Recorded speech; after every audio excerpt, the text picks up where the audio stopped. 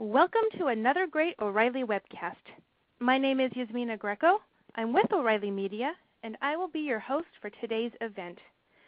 Today, folks, we have Leslie Hawthorne with us, and she's going to talk to you about civility, empathy, and women in tech.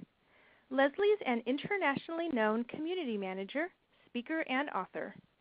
She has spent the past decade creating, cultivating, and enabling open source communities. She created the world's first initiative to involve pre-university students in open source software, launched Google's #2 developer blog, received an O'Reilly Open Source Award in 2010, and gave a few great talks on many things open source. In August 2013, she joined Elasticsearch as community manager, where she leads developer relations.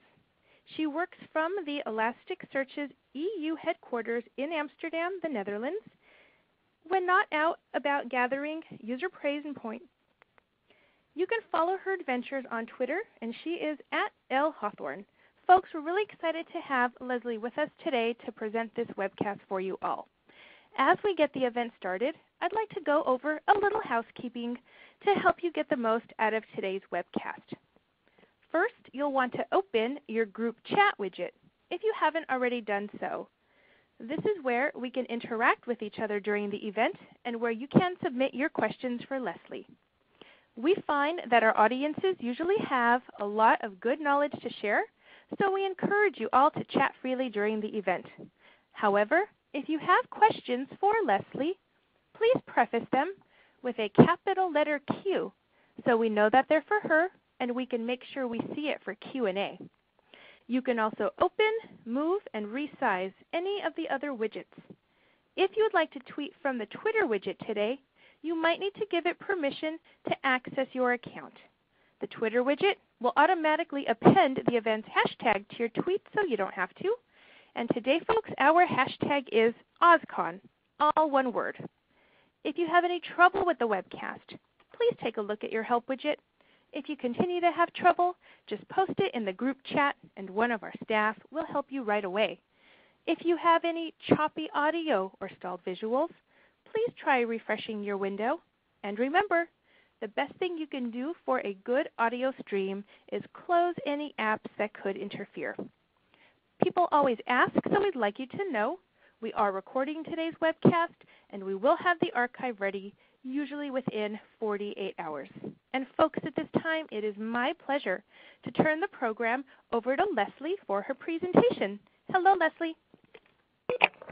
Hi, Yasmina. Thanks so much for that great introduction. Hello, everyone. Good morning, good afternoon, or good evening to you, depending on where in the world you're joining from. Once again, my name is Leslie Hawthorne, and this evening, for me at least, in Amsterdam, we'll be discussing civility, empathy, and women in technology.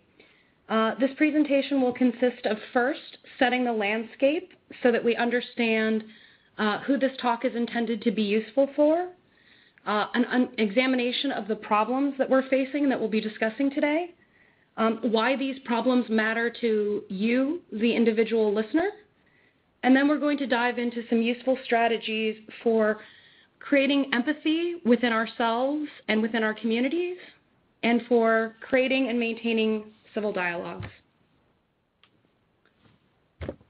Before we dive into the meat of this presentation, I thought it was very important to share with all of you why I in particular am giving this talk today. The first reason is because I am a stranger in a strange land. And those of you who are fans of Robert Heinlein may already recognize the artwork on this slide, which is an adaptation of the cover art from his novel, Stranger in a Strange Land. I'm a stranger in a strange land because 9 months ago, I moved from the west coast of the United States and took up permanent residency in Amsterdam, the Netherlands. And it was amazing to me the degree of empathy that I developed very quickly because I was no longer a member of the dominant group. I'm an American and I'm living among the Dutch. And this is a culture that is not my culture and a set of systems that were not architected for my ease of participation.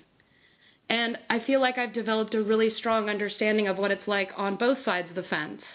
to be a member of a dominant group, and also to now understand what it's like to not be someone who has access to all of the basically shortcuts within our social systems.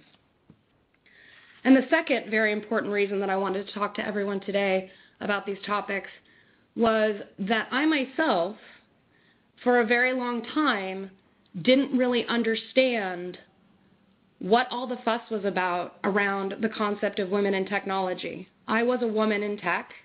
I felt like I was successful. I felt like I faced no barriers. And as a very wise friend of mine once told me, sexism doesn't exist until it happens to you. And it happened to me, and I began my journey of deeply engaging with these topics.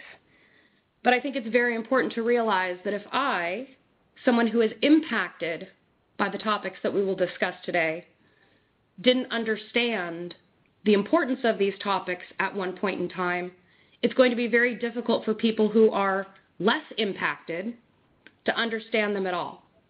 So my goal here today is to share with you my experiences and my learning so that together we can begin to cultivate that empathy and reinforce that civil dialogue. As with all presentations, it's important to start with the important disclaimers. First of all, the usual. These thoughts are mine, not of any past, present, or future employer. It's also very important to emphasize to you that these thoughts are mine, and I speak only for myself. I speak for Leslie Hawthorne. I can't speak for all women in technology. I can't speak for people of color. I cannot speak for people who are not sighted. I cannot speak for people who are disabled. I can only share with you my own experiences. I also want to take the opportunity to let the audience know that there is a trigger warning, that some of this material may bring back feelings of fear or anxiety or other stronger reactions, depending on what your past experiences have been, both for the material in this presentation and during our open Q&A. And last but not least, I sincerely hope that this talk leaves you feeling a bit peeved, because if it doesn't, then I haven't done my job exploring these issues effectively enough. So a bit about our audience, who this talk is for. This talk is for folks who are new to exploring these topics or newer to exploring some of these topics around women in technology. If you are already familiar with terms like intersectionality or gaslighting or derailing, it's likely that there is not a lot of material in this presentation that will be new for you.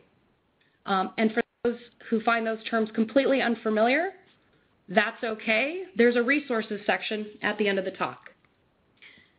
This talk is also not going to be particularly useful for people who are done with engaging in conversations to mentor and educate people who are early on in the path of understanding the issues surrounding women in technology or other underrepresented groups in technology. If you've done your time educating folks and you're past that, that's okay. But again, not likely a lot of new material here for you or things that you would find useful. And last but not least, if you've come to this presentation feeling like you are attending a meeting of the political correctness crowd, it's quite likely that there won't be anything useful for you here either.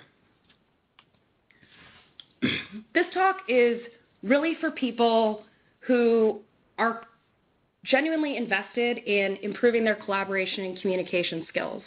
And I think we fall into a wide range of buckets, for lack of a better term. There are some people who genuinely don't understand what all the fuss is about, but they would like to learn. There are some people who recognize the importance of the discussions that are going on around women in technology, but they don't understand or see a place for themselves within those dialogues. There are people who want to be better allies to women and to other underrepresented groups in technology, but they're scared of making mistakes, and so they don't quite know what to do. And this material in this presentation is meant to give them effective strategies for being useful allies. And again, to reiterate, The goal of this presentation is to give people useful information that will help them to be better teammates, better collaborators, better communicators, more self-aware, and better educated human beings in general. So, an exploration of where we're at and why we find ourselves here at this webcast today. Our story so far. Just looking at these references, which are very familiar to folks in the open source community, but for those who are not, maybe they are less familiar. The quick summary of what you're seeing here is a series of headlines over the past several years where the concept that technology is a hostile environment for women have really come to the fore and been explored in a wide variety of media outlets. The reason that I was so inspired to start talking about these topics, in addition to the experiences I've had of late, was actually Sarah Sharp bringing to the fore the discussion about the Linux kernel mailing list and civility in the dialogue on that mailing list. For people who are not familiar with the Linux kernel mailing list, it's the mailing list that everyone communicates about when making changes to the Linux kernel. And I have heard it charitably referred to as a place that you only enter wearing an asbestos suit of armor. So needless to say, the dialogue's pretty contentious and not always polite. And for a long time, that was simply unquestioned. But Sarah, who is a kernel developer, actually brought to the fore that perhaps it was damaging the Linux project, that the dialogue within the project was so uncivil and unwelcoming.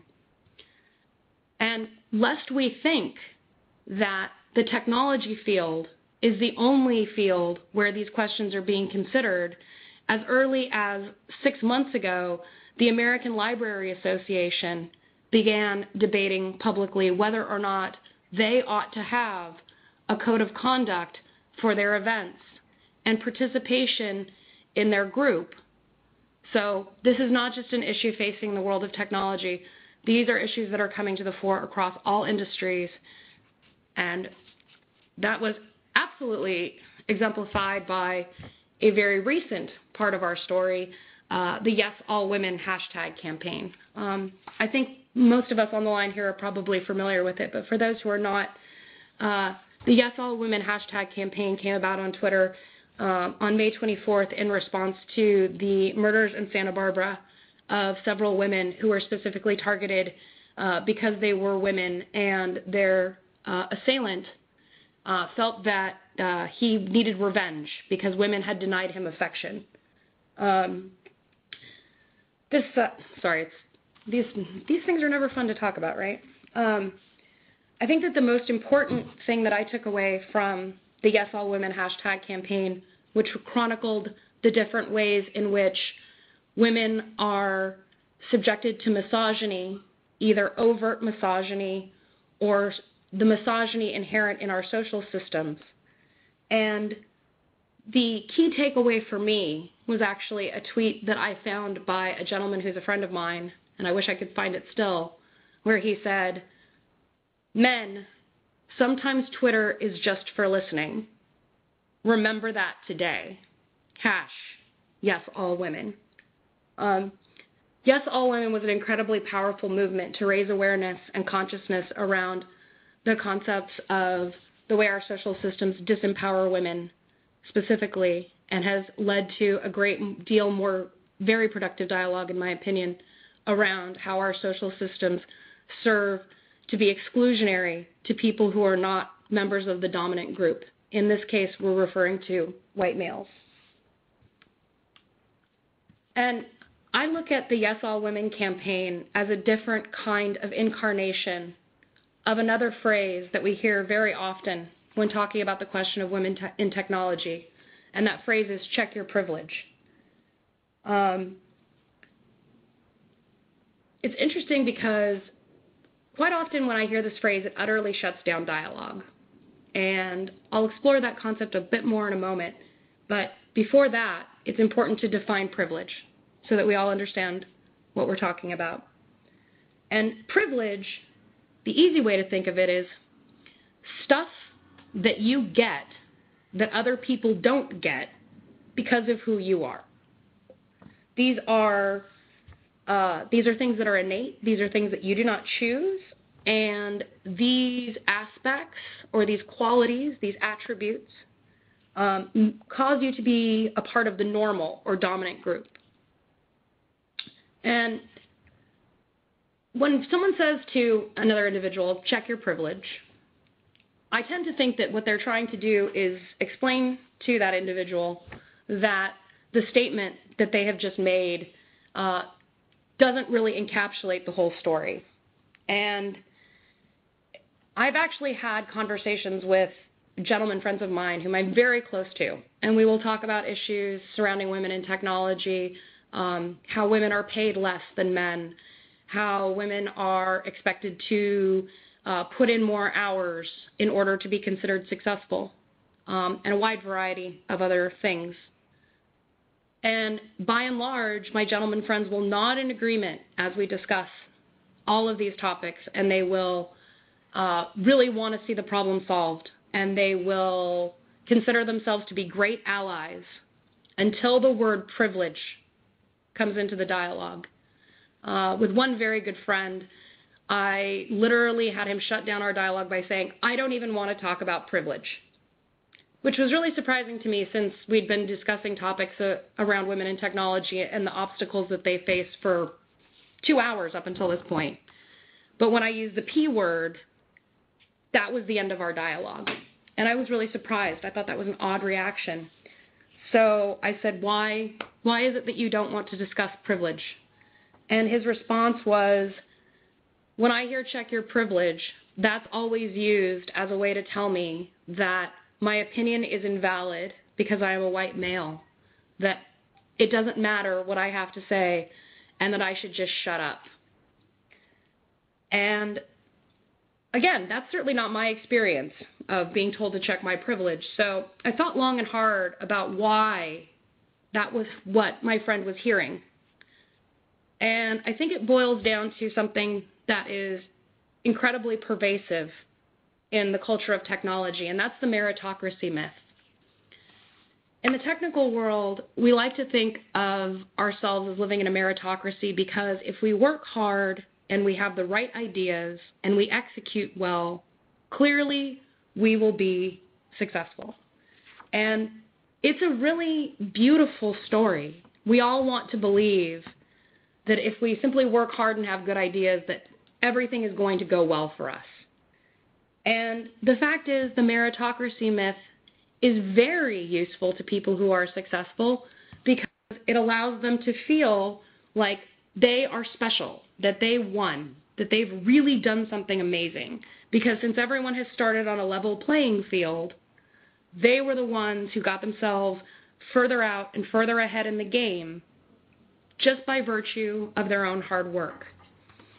And the problem is when we challenge the meritocracy myth, it can be difficult. People feel very defensive when that myth is challenged. They don't think of it as a myth. It's part of their ingrained understanding of the universe.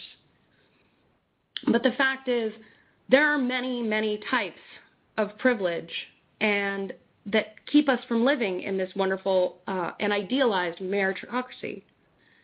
I think the easiest one to think of that impacts every single human being is simply a matter of time.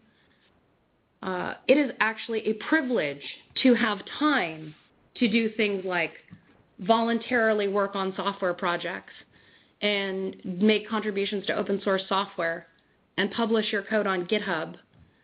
And if you lack that time, you're in a position where fewer employers may consider you attractive because you don't have a referenceable body of work. If you don't have the time to make those contributions and you are less likely to succeed in finding better employment, this impacts your future as an employee. And when we look at the concept of how much time people have to practice this software craft on a volunteer basis, there's a lot of factors that play into that. In particular for women, there's something that's known as the second shift. And what that means is that women will come home from full-time employment and they will be doing the majority of the work around the house for the upkeep of the home. They will also spend more time on child rearing, and more time on caring for family members than their male counterparts. And this takes away their time to be able to do the work which would show them to have been a successful member of this meritocracy. Aside from the question of gender, there's also the question of economic means and privilege there. If you have to work 2 jobs, you're simply not going to have enough time to write code in your spare time. You won't have any spare time. And so when we think about the meritocracy myth and all of the privileges that we actually have that underpin the fact that this is a myth, then, again, it's a challenge to us. It's a challenge to our identity and how we perceive the world. And the response to that challenge most often is, at least if you're a woman pointing out these issues, why are you so angry? Surely you're overestimating the problem. This is just your experience. And other phrases that only serve to silence the discussion, much in the way that people would say the phrase check your privilege silences the discussion. And I find this to be really problematic for a wide variety of reasons, not the least of which is it doesn't make any rational sense. In the technology industry, we talk about the importance of passionate programmers and technologists truly loving and mastering their craft. We have Paul Graham telling us that the most important thing that we can do with our lives is to do what we love. And yet, at the same time, we're leaving out room for people to have other emotions, just like passion, just like love, and we're saying to them that there is no space for them to have anger, and that doesn't actually map to human reality. If we have passion, we will just as likely have anger or sadness or any other human emotion. And this response about why are you so angry, I think, has nothing to do with really necessarily trying to assess someone's emotional state. It's about the response to the phrase, check your privilege. And I think it's because what people hear is not, I think there's a problem with the way that things really are, and you are a participant in that flawed system. I think what they're hearing is, you are an awful person. You do bad things. And the fact of the matter is, it may be that that's what someone is saying to you. I think frequently it is not. I think frequently someone is pointing out that you are a participant in a flawed system. But more importantly, it's very, very clear that human beings don't learn effectively from being punished. And if you feel as though someone is approaching you to punish you for bad behavior, you're not going to learn about how you are a participant in a flawed system and how you, as an active participant within that flawed system, can help to make things better for yourself and for everyone else. So we're going to head into understanding your own privileges and kind of how to unpack those and how they operate. But first and foremost, I wanted to take the opportunity to give you guys a live demo where I unpack my own privilege and examine my own privileges because I would never want to ask anything of anyone that I'm not willing to do myself. So I'm just going to go through a couple of points here because my privileges are many, and for them I am grateful. But first and foremost, I'm white, which means certainly during my time in the United States, I didn't have to worry about routine traffic stops being dangerous for me and for my health. I didn't have to worry that people would automatically assume that because I was walking around a store that I was going to commit theft. I am cisgendered, which means that my gender identity matches the sex that I was assigned at birth. I'm a heterosexual, which means that I don't ever have to be afraid that when my partner and I go out for a meal and kiss and hug, that someone will make noises of disgust or even potentially harm us after we leave the restaurant together. I'm well educated, and I had access to a computer basically from birth. And this is not a privilege that other people enjoy. My school had a computer lab in 1983, which was pretty much unheard of. And this means that I have constantly been absorbed in the technical world, and so therefore my ability to learn and grow within it has been that much easier because I was born into it. So I've unpacked my privilege a bit, and I hope that I've inspired you to do the same. So I've personalized it for me. Let's talk about why this matters to you, the individual. So I would like to believe that it would simply be sufficient to say to everyone, this matters to you because we want to live in a just world, and so therefore these are matters of justice, and so we should all work hard to achieve justice for everyone. But the fact of the matter is that the concept of justice is so subjective and individual that that's not an effective argument for me to make. So I'm going to focus on some topics that are very measurable and very immediate and not subjective. Item number one, creating an inclusive environment dramatically affects your bottom line. More diverse teams the businesses that employ more diverse teams have increased sales revenue, greater numbers of customers, better market share, and greater profits relative to their competitors. And it has been consistently shown by studies in the workplace that more diverse teams are more creative and more stimulated because of their consistent exposure to minority perspectives. Basically, simply put, if we create a diverse work environment, we're able to build better products more successfully and make more money simply by virtue of the fact that we are benefiting from a wide variety of perspectives, and those wide variety of perspectives make the things that we build that much better and that much more applicable to more of our customers' lives. So, next reason this matters to you, I'm going to go ahead and push a quick poll to everyone. Actually, two. My first poll is whether or not your company is hiring. So, real quick, I'm going to go ahead and put this out and give people a couple of seconds to go ahead and answer, and then I'll take a look at the results.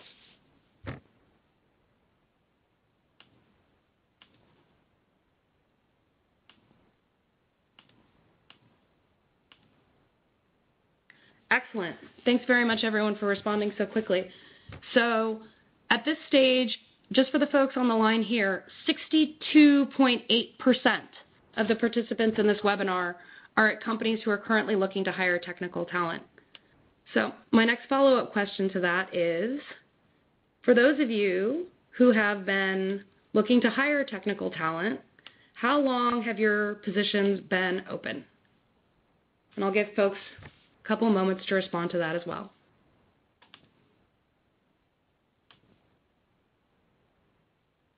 Wow, excellent. Okay. So 100% of our respondents say that these positions have been open for 3 to 6 months. Good data point. In my experience, that's actually a little bit low. But again, everyone's mileage varies based on their experience. So if you consider that it is extremely hard to hire technical talent, folks, there's a 3 to 6 month window for someone to come on board at your organization, and 63% of us are looking to hire right now.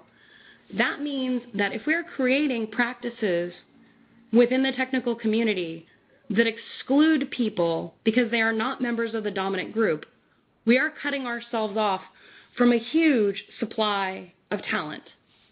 And that means that that talent will go elsewhere, potentially to one of our competitors. And if you look at just even one simple cross-section to magnify this point, in my world, data science is very important. And an article by the Wall Street Journal in February of this year, so very short time ago, pointed out that we are at an 80% gap between the required numbers of data scientists and the pool of graduates coming out from university now. So we are at an absolute dearth of technical talent. And those of us who have been in the industry for a long time know that we seem to find ourselves continuously lacking technical talent. So if we want to make sure that we're able to fill those open positions, bring our products to market faster, and not exhaust ourselves and our teams while we're waiting to hire that next individual, we need to make sure that we're creating cultures that are inclusive so that those folks join us and help us succeed. I think the greatest loss that's experienced by creating cultures that are not inclusive is productivity. And this is a difficult one because it's very hard to measure. And it's also very difficult because more often than not, we're hurting our colleagues' productivity and we're not even realizing that we're doing it. Let me give you one excellent example from my own life. A few years ago, I was working very hard on a documentation project with a male colleague, and this was all new. It was a brand new thing. We were really excited to get it out there. Our customers really needed it, and weeks were spent working on this problem. And we were putting the finishing touches on it, just getting ready to publish, and we were all in our team chat room making sure that everything was ready to go. And I said, yep, I think we're ready to go. Let's go ahead and publish. And then my male colleague said, published. And our manager's immediate response was to say, great job, male colleague's name. Now, I don't think that that was malicious or malevolent. I think he just made a mistake. I think he just made a mistake that many men are socialized to make, which is to discount women's contributions. And we can get into how that stuff is socialized during the Q&A. But the fact of the matter was, frankly, I usually try to ignore things like that because I assume ignorance and not malice. But this time I couldn't. I lacked patience. I was done. My energy reserves were low, and I was extremely frustrated and upset. And instead of getting anything done for the next couple of hours, I was just really angry and didn't do anything. And I was utterly demotivated and didn't want to do the work that I was doing, didn't want to get on to my next project even though I'd been really excited about it, simply because of this interaction. And, again, you pick yourself up, you dust yourself off, you remind yourself that it is ignorance and not malice. But the fact of the matter is, even taking the time to remind yourself that something that your colleague has done that seems disrespectful to you, and that is something that you experience more frequently as a member of the non-dominant group, as a woman, requires energy. That requires cycles. And those cycles could be better spent collaborating with our teammates, building better products, and working on more projects. That story that I just told you is an example of a microaggression. A microaggression is a small thing that happens in our everyday interactions. It's usually something that we tend to take for granted. And these microaggressions, on the individual level, they're probably not that big of a deal. But when you add them up cumulatively over time, they become extremely difficult to deal with. They sap our energy. They take our cycles. They make participating in the things that we once loved that much less exciting and useful to us. And again, remember, these are happening not because someone is malicious, but because they're acting in the way that we all take for granted within a flawed system. My favorite example of a microaggression is a story from my childhood with a really good friend of mine from church. Her name was Adonis Williams, and she was a figure skater, and she was a black girl, using the word that she used to define herself, and she and I used to have blast playing around out in my backyard. And one day she was over visiting me, and she skinned her knee. And I thought, oh, well, that's not so great. So I went into the house to get her a bandage. And I came back and I handed her the bandage, and she put it over the cut, and everything was fine. But I looked at her, and I looked at this pink piece of plastic against her mocha-colored skin, and it didn't look right to me. I couldn't understand why. That just wasn't right. So I apologized to her, and I said, Adonis, I'm really sorry. The next time that you come and visit me, I'll get Band-Aids for you. And this was when she told me that they didn't make Band-Aids for her. And this was my first understanding of racism And this was my first understanding that we live in a world that is constructed in ways that we tend to take for granted to not be useful or welcoming to people who are not like us or not like members of the dominant group. And lest anyone think that this is not a hot topic, it is merely from the annals of my memory, sharing with you a URL here from The Atlantic. And this same story about the lack of bandages for people of color, specifically for black people, was written about just a year ago. So this is not a new problem. So in order to prevent these times when we may commit microaggressions against our colleagues, we need to understand bias and what bias is. And bias, as defined, is the human tendency to make systematic decisions in certain circumstances based on cognitive factors rather than on evidence. The most common bias we typically see is cognitive bias. And what that means is the privileging or the overemphasis of the importance of our own experience versus a wider set of factual evidence. So a great example of this would be, clearly there is no problem with women in technology. I work with 6 women programmers, so everything must be great. When we look at the rest of the statistics industry-wide and see that women make up approximately 15% of those in technical professions. Biases are an innate part of being a human being. People are just naturally tend to select their friends and their partners and people that they hang out with because we share common interests and goals. We are like-minded. And we train each other in our interactions to adopt one another's biases because, again, people tend to group together with people who are like them, and we tend to reinforce one another's opinions. So the key takeaway here is that biases are socialized, they are unconscious, they are not maliciousness, they are simply a part of being a human being, but they are in constant operation. So how do we, once we understand that we have bias, how do we address that? And I'm not going to lie to you. It's extremely hard work. It's very, very hard work. Simply the process of going through and understanding what your biases may be and going through a process of self-reflection and increased self-awareness in and of itself is difficult to do.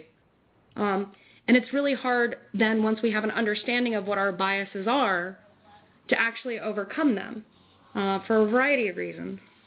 So the first one is that we're really uncomfortable that we're biased. We are smart people. We tend to think of people who have biases as being ignorant or uneducated.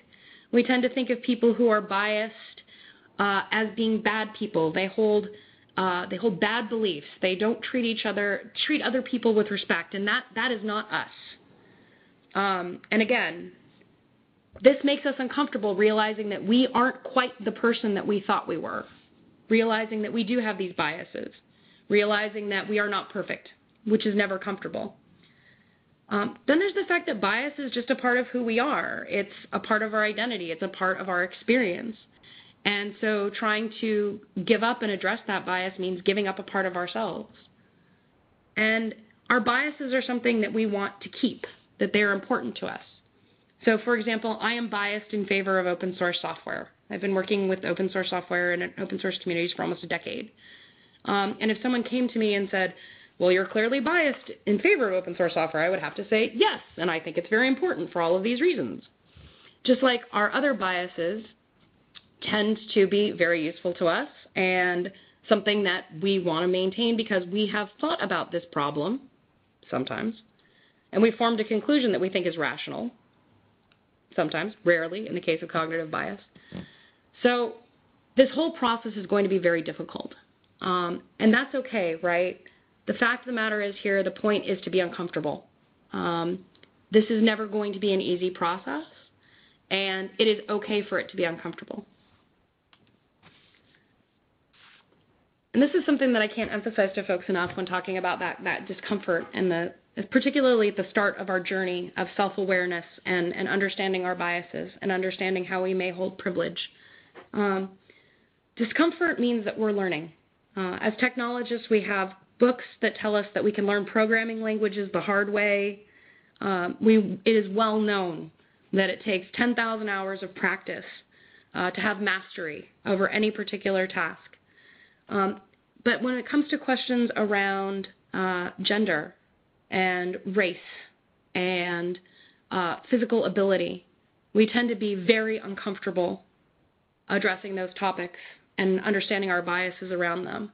It's extremely uncomfortable. And the fact is, as with anything, learning is uncomfortable. That discomfort that we feel when we look at these topics means that we are learning something. And that's an incredibly positive and important thing to do. That is the most important reason why examining these topics is important to you, the individual. It's your opportunity to learn. So how do we get started? If we really want to go down this journey and be a better colleague and a better ally to our friends who are members of underrepresented groups like women in technology. So first and foremost is ask your friends. And I'm not suggesting to you that you run out and say, hey, you're not like me. Do you want to be my friend? Because I want to learn things from you. Because that pathway will not meet with success.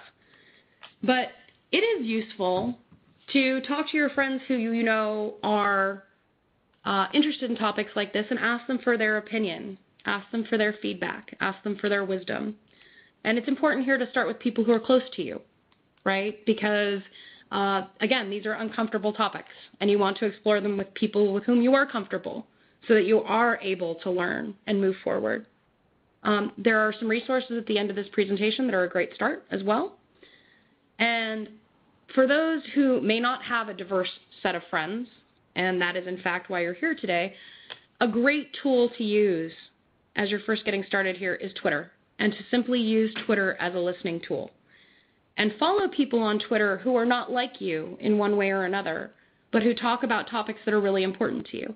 I follow several African American female technologists, and I have learned so much from their perspective, and I have learned so much from their experience just by listening and reading their experiences. And what I have learned and the degree to which my own understanding and perspective has been broadened by those interactions is something that I can't articulate very effectively, but it's been profound. So I would absolutely suggest that as a path forward to anyone who is attending this webinar today. Another important aspect of being a good ally is how to ask questions the smart way, which is a phrase that's very familiar to folks from the open source software world. So if you are interacting with someone who is not a member of the dominant group and you are a member of the dominant group, or just in general with someone who is not like you in one way or another, understand that there are some questions that are just wholly inappropriate and are not gracious. And a good rule of thumb is, how would you feel if this question was asked to you? So, for example, if someone came up to me and said, so Leslie, what is it like being a heterosexual? I would think that question was pretty weird. So then, therefore, perhaps I would not want to ask someone what it was like, hey, what's it like to be gay? It's probably the least interesting thing about them, to be perfectly honest. If you're asking for education around what it is like to be a person who is not a member of the dominant group, this can be a very difficult conversation to have, not simply because you yourself, the asker, are uncomfortable, but because the person that you're communicating with is in the extremely difficult position of not only needing to spend the extra cycles required to be a participant in a system where they are not a member of the dominant group, but then they're also being asked to provide cycles to you to teach you more things. And that is an exhausting process, and it is very tiring, and it requires cycles, and it also requires you, someone who is personally impacted by these topics, to re-experience all the ways in which they impact you, and that can be problematic and difficult. So if you are going to ask an individual for more information and guidance about where you can learn more, either from them or otherwise, it's really important to make it clear that you respect if they don't want to have this dialogue with you, and that you would welcome the opportunity for a pointer to additional resources because you value their feedback. But if someone doesn't want to answer your questions or take time to educate you and suggest that perhaps you might wish to visit the internet, that's okay. Remember the metaphor that white males are playing on the lowest possible difficulty setting, whereas other people are playing on progressively more and more difficulty settings, taking a metaphor from the gaming world. And again, if they're busy fighting off monsters that you don't see because of your lowest difficulty setting, they're not necessarily going to have energy to answer your questions about the map. And going back to our earlier topic of anger, there are people who are genuinely angry. There are people who are not going to want to have a polite, nice dialogue with you because these topics are so close to their hearts, and they do impact them so severely. I'm not going to pretend that I don't get angry about a lot of the stuff we've talked about today on a regular basis. And it's okay to be angry. But if you're in a dialogue with someone and you feel like they're angry and you don't know how to deal with it, especially now that you are in a place where you want to be respectful of the experiences they've had and the background that they come to the table with, it's really important in your, approach them with respect. I understand that these topics are real problems, and I understand that they impact you in ways that I will never understand. My goal here is to learn from you and engage in dialogue with you and come to better understanding. And I feel like you're angry, and I feel like you're angry with me. And I can respect that, but if you're angry with me, I would want some specific feedback on how to improve. And if you're angry at the situation, I understand, but I'd like to return to you at a time when that's past, because I'm not able to absorb any of the information that you're giving me when you're angry. And it's okay to make those statements. It's okay to walk away from a conversation that you don't feel is productive. But at the same time, that doesn't alleviate that, I would say, responsibility to learn and to learn from another resource. And it is also okay to set your boundaries and say that you feel like the topic and the dialogue is very angry. And again, it's okay for people to be angry, but you don't have to spend any time with them, nor do you have to spend any energy explaining to them why they're angry and explaining to them why that is bad. Simply move along. The most important aspect to being a good ally and building up that ability to support others and our colleagues who are members of underrepresented groups is first and foremost to be self-aware. We talked a bit about understanding our biases and how we came to have them, but it's not only significant to understand what your biases are, it's also very important to understand how they impact your thinking and your actions. So if my colleague comes into work and I say to him, hey, how was your weekend? Did you and your girlfriend do anything fun? I should be self-aware and realize that I think of relationships as heterosexual relationships because I am a heterosexual, and that is the map for me. Maybe he doesn't have a girlfriend. Maybe he has a boyfriend. Maybe he has two boyfriends. Who knows? What are the assumptions that we bring to the table? How do they impact our actions? How do they impact our dialogue? How can they make people feel unwelcome when that was never our goal? And how can we change our phrasing and change our approach to ensure that people around us do feel welcome, do feel included, and do feel like they as individuals and their individual experience is valued by us? My favorite way to tell people to ensure that that happens is to practice mass affirmation and wide welcoming. And what that means is be appreciative, be verbally appreciative of everyone around you for their contributions to your experience. It can be small things, it can be large things, but take the time to thank everyone around you for the things that they have brought to your life that are of value to you.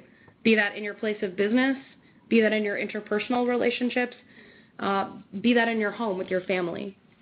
And if you are in a situation, for example, say at a technical conference or a user group where there are people that you don't know and there are people who are not like you in one way or another, say hello. You don't need to go any further than that. Just say hello. Acknowledge their presence. If they want to chat, great.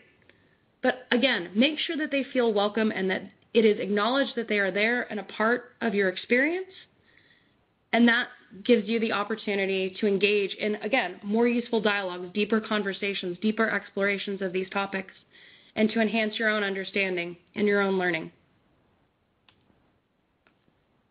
And I hope today that what I've demonstrated is that our greatest privilege as those of us who are able to do more because of the things that we were born with that mean we get stuff that other people don't get.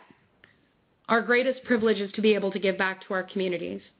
Some of us approach our role as technologists with great strength and with the backing of great experiences and great privilege. And it is not having privilege that defines us. It's what we do with that privilege that is what makes us what we are. And I hope that I have amply demonstrated today that not only a sense of fair play and meritocracy that we would actually like to create is important here, but also the importance of creating a community that is welcoming and inclusive because it benefits each of us as individuals. And that is all of my presentation material, so I'm going to advance the slides so that folks can read the resources slide if they'd like. And I'm going to go ahead and take some Q&A. So, moment, while I enjoy this lovely web interface. Lovely web interface is not responsive. Moment. Oh, excellent. Here we go. All right, question. How do you respond to women who say that there is no problem, that they do not want to be identified as women in technology, and that they view any diversity program as preferential treatment which makes their life harder? This is a really good question, and this is a tough one.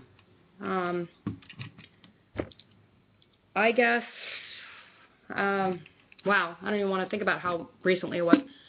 I would have been one of these women not too long ago. I would have said there is no problem.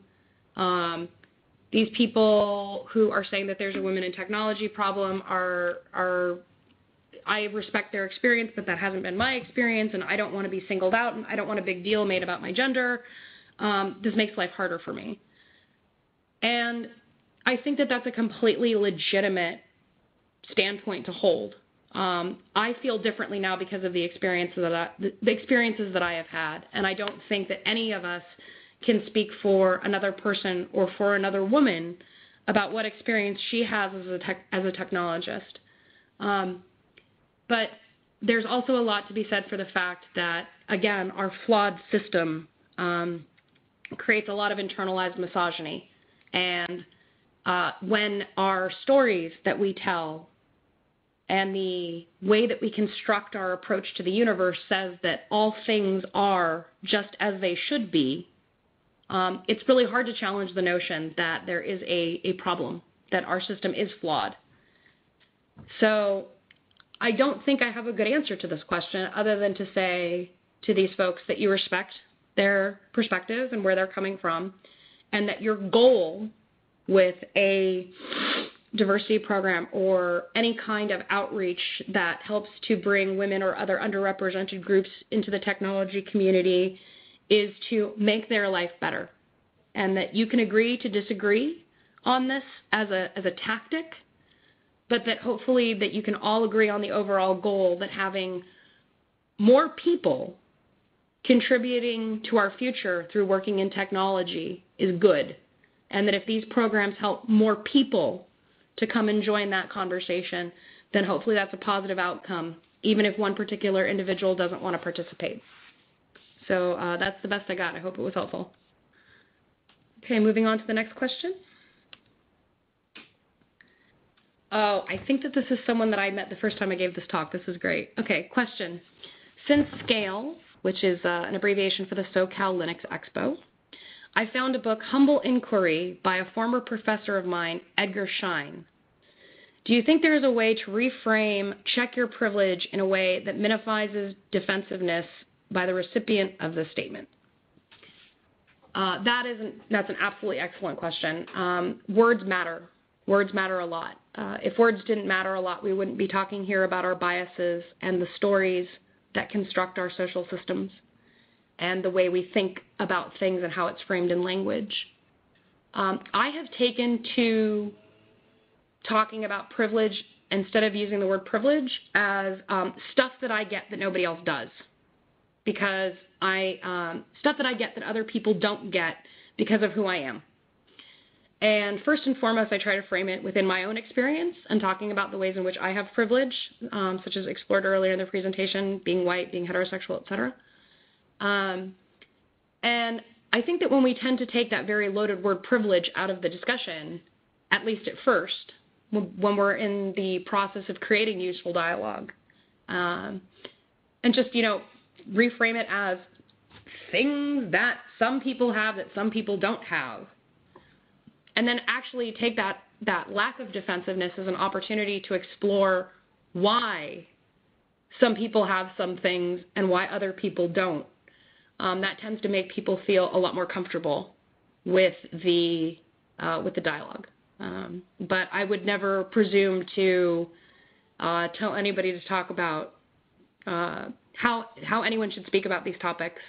I just found that I have met with more success not using the word privilege until I have found that the person that I'm having the conversation with really groks the concept of privilege. And then when I say, yes, that is privilege, and they react very negatively, then we go back and have a dialogue about how, no, I have simply assigned a single word to the set of circumstances we were just addressing, and that's a cool moment, right? Usually that's a teachable learning moment. So, excellent. I will now move on to the next question.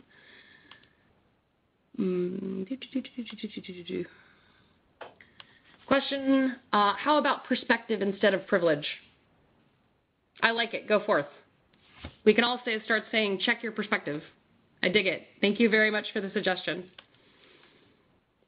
All right. Next question. Can you say more about prioritizing diversity in hiring? I find that many places simply say we welcome everyone and leave it at that, and then wonder why they keep getting white male hires.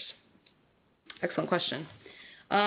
There are people who have done way better work on this than I have, and have way more useful things to say than I do. I highly recommend checking out Ash Dryden's work, which is actually listed here in this smattering of resources section. Her website is ashdryden.com, and she has talked about programming diversity, how we create more diverse workplaces instead of simply paying lip service to it. I will take up one particular topic that I think is very important, and that is simply your marketing. And what does your marketing say to potential job applicants? If your website is covered with stock photos showing white men shaking each other's hands in a bunch of business meetings, then someone who is looking at your website wondering if they want to work there, if they don't see themselves as part of how you represent their environment, as part of how you represent your environment, they are less likely to want to work there. And that is one way that we simply, we stop having diverse teams right off the bat, because we show people that the environment which they would come to is not an environment for them. And again, other people have done much better work on this topic. Check out Ash Dryden's work. Check out modelviewculture.com for more ideas very much in these areas. And specifically, I believe human resources will be a topic in the next issue of the magazine Model View Culture. So go and talk to those smarter people about their ideas. Okay, next question. Can you talk about language like tech guys? This always makes me feel invisible. I absolutely 100% hear you. And this is just a byproduct of the fact that, at least I can't speak for other languages. I don't, I know a couple, but let's just stick with English here for a minute.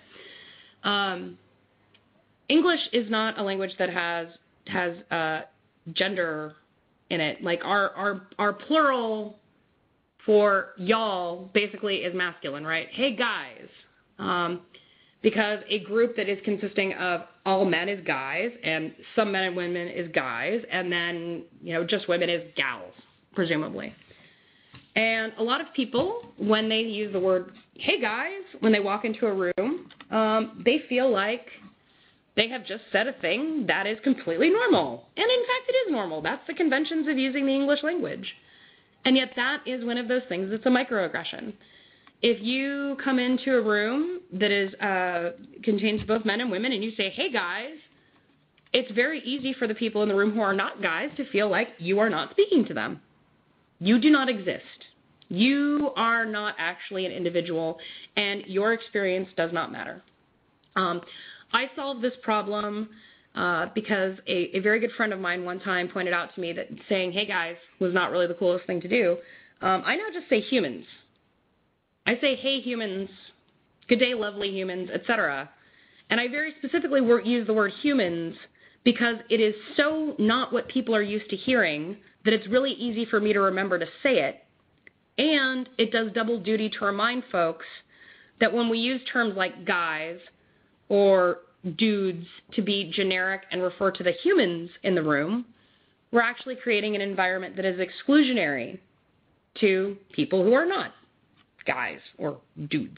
So I highly advocate that, one, we start saying check your perspective, and instead of saying hi guys, say hi humans. You will find that the people around you will do a double take, and then they'll really start thinking about what you said, and that can be the genesis for a really useful dialogue, potentially in your workplace. All right, next question. My goodness, everyone has lots of questions. That makes me feel quite good. All right. How do you deal with nitpicking in your minority, being called whiny, or told that you are difficult by one of the few people in your group? I'm not 100% certain that I understand the full question, and I don't know if it's possible to ask for clarification from the person who submitted it. So what I will do is I will address the part that I know that I understand. How do I deal with it being called whiny? Well, first, I go and chill out a little bit and get over the fact that I feel hurt by being called whiny, because it doesn't feel good to have somebody call you a name, and it doesn't feel good to hear that something that you have brought up as a topic of concern is not considered to be important by the person hearing it. And then after I get done with that part, then I assess whether or not it is useful for me to re-engage this person in dialogue.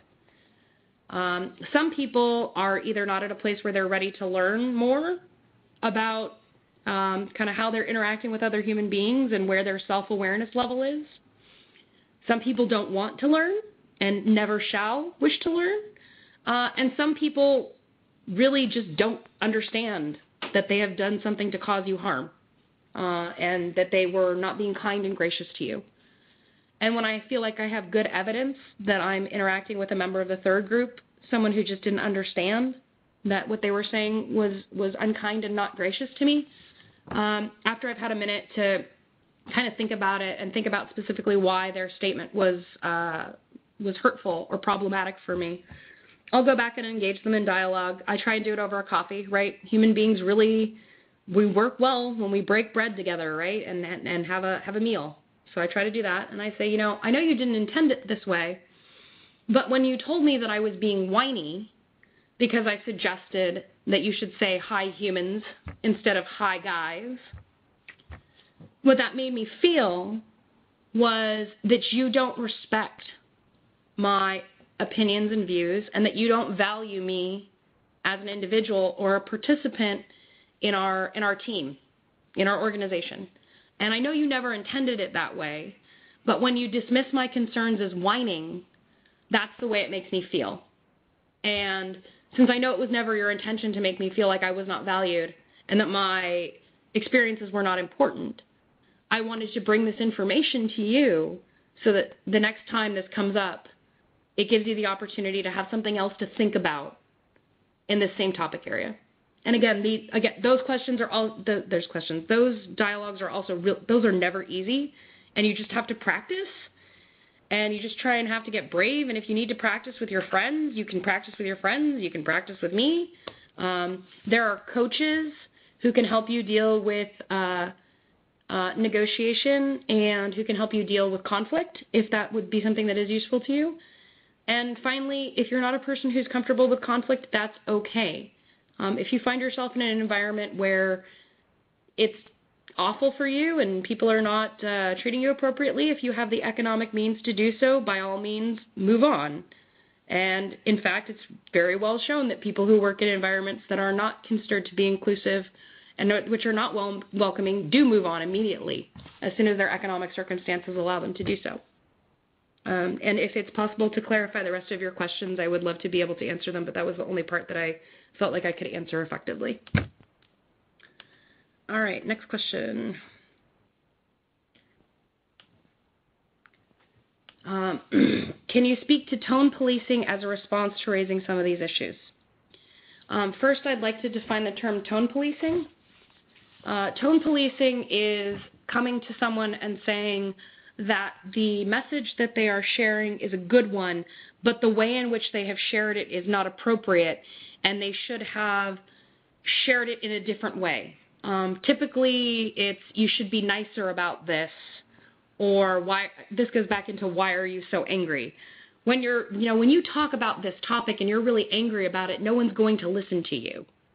And tone policing is another way to shut down dialogue, and it's a way to shut down dialogue that feels pretty comfortable to the people who are shutting down the dialogue, because it's pretty well known that if someone's angry, you might not want to spend a lot of time with them, and you may not listen to what they have to say. That is human nature. But that's also it's not a very useful response, plain and simple, because the tone of voice that someone uses, or anger or passion in their voice when they make a particular argument, doesn't detract from the importance of their message or the truth that they may be telling. And if somebody points out to you that your reaction is tone policing, that's an excellent opportunity to sit back and say, I'm going to extract the message that this person is giving me from their tone. Do I agree with this message? If I agree with this message, then I should be supportive of this person in whatever way makes the most sense for me. And sometimes being supportive of that person may be simply just to listen to them. All right. Next question. Oh, so many humans. All right, next. Is there any alternative term for the merit-based system that some open source projects work on, whereby people who consistently submit good patches get additional rights in the project, e.g. commit rights to the source repository? Wow. I'm trying to think of a good answer to this question. I don't know of a better term than meritocracy to refer to the idea that as people submit more and more high-quality code to an open-source software project, they get more privileges within that project, such as commit rights or potentially maintainership of a project. I can't think of anything, but I think that's a good topic for us to explore. So if anyone's tweeting and wants to ask people if they can think of a better way to frame that, so that maybe we can get the word meritocracy out of our dialogue, in much the same way that that wonderful company in San Francisco, whose name I am blanking on right now, got rid of their meritocracy welcome mat. So maybe we can come up with new words to use and a better way to frame our dialogue. All right, next. Okay, and it looks like this is our last question. Do you have any suggestions for a good way to acknowledge and unpack our privilege when confronted with check your privilege, especially avoiding becoming defensive?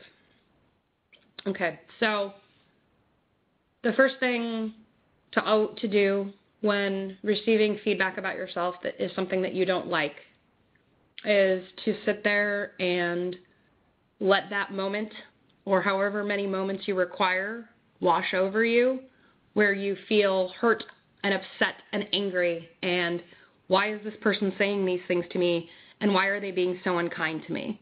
That's a natural human reaction. That's going to happen to you. Allow it to happen. Breathe. Do not speak. Just absorb. If you need to say something at that point in the conversation, it is perfectly acceptable to say, give me a moment, I'm processing that. And when you feel like you've moved past that stage of hurt, right? You may still feel defensive, but when you've moved past that moment of feeling hurt because someone has suggested that you are not as awesome as you would like to think of yourself as, and we all like to think we're awesome, right? Then the next thing to do is to ask yourself why someone is saying this particular thing to you. Why did somebody say, check your privilege? And do you feel that there's any merit to that? So if someone says to me, I'm trying to think of a good example that I've seen or one that I've used where I'm not talking about any of my friends because I would never talk about my friends during a webinar. And of course I'm drawing a blank. But that is okay. I can come up with something later. Again, the best way to acknowledge and unpack your privilege is experience that moment of defensiveness. It will happen to you. Let it wash over you. It is okay that that happens. It is perfectly acceptable to say that you're processing. Try to understand why someone said this to you. And if you really want to begin unpacking your privilege, say to the person who called you on it, I value that feedback because I want to be a person who is inclusive. I want to be a person who is learning more and appreciating other people's perspectives. Can you tell me why you said that I should check my privilege? And chances are, if you're feeling defensive, you already knew exactly why they said it. Because the only reason it hurts when someone tells us to check our privilege is we're suddenly confronted by the fact that we have it. Because if we didn't have it, that statement would never have hurt in the first place. And then use that as a seed to further examine other ways in which you're privileged and other ways in which you can be more self-aware. Okay, and folks, that is the last question of the evening. I want to thank everyone for participating. Oh, wait, there's another one. I fibbed. One last one. How would you deal with a manager who has tried to put you in your place and you felt it was because of your gender? This is a very complex question, and it's a complex question because laws regarding employment differ from region to region to region, and I don't know where the person asking me this question is based. In general, if I am in a position where I feel like I have an unsupportive manager, my first goal is to understand if it is possible to form a better relationship. And part of that's being self-aware about ways in which I may not be meeting my manager's expectations. And sometimes you are not meeting a manager's expectations simply because they either are overtly or subconsciously sexist. That is just a thing that happens. If you are aware that the person that you are interacting with is not going to have a more productive or useful dialogue with you, your best approach is to go to human resources and talk to them about the situation in which you find yourself. That's another whole set of complexities because, if you're in a startup, most startups don't have a human resources department. And human resources departments have different goals and objectives from company to company to company. So this could be a whole other webinar topic. So I'm sorry to give you the lawyerly answer, it depends. But it is worth your while to involve human resources. It is very important to document ways in which you felt that you were not properly treated and the time and the date that it happens, and keep a running log of that information, because it is potentially important should action be brought against you, such as firing you, that you have documented ways in which you have performed and attempted to meet expectations, and clearly there was more in operation than simply your performance. And last but not least, and I hate to say this because it's so easy to say and so hard to do, leave. Go to a different team if you can be separated far enough from this person who's putting you in a difficult position, or leave the company entirely and get a new job when the economic circumstances allow you to do so, because there is no point to spending your time in a workplace where you feel like you are not valued and that your management is not supportive, and in fact that your management is attempting to be harmful to you because of your gender. And that really is our last question. All right, folks, I would like to thank everyone for attending today. And as Yasmina said, the recording will be live in about 48 hours if you would like to share this information with anyone else. And I appreciate you attending, and I look forward to hopefully seeing some of you in person at the OSCON conference in mid-July in Portland, Oregon, my former hometown. Thanks, everyone. Take care. Bye-bye. Thank you so much, Leslie, for presenting an outstanding webcast for us all today, for sharing your experiences, your knowledge, and expertise with us. Folks that attended our webcast today, we thank you for attending and hope you benefited from it. And as we close out, we'd like to let you know of a couple things that we did push out to you in your group chat. So if you didn't open that group chat, open it before you leave. Some good information in there to save you some money. First of all, as you heard, Leslie will be speaking at O'Reilly's flagship conference. It's called OSCON in Portland, Oregon, July 20th to the 24th. We pushed out a link to you all as well as a code. Write this down. The code is Webcast. It can save you 20% on your conference registration. So do take advantage of that if you're in the area. As well, we pushed out links to you all to save you some money on our video products today. So we do hope you take advantage of that as well. The code, the links, all there in that group chat. Folks, we really appreciate your time today. Leslie, thank you. This will conclude today's webcast. Goodbye, everybody.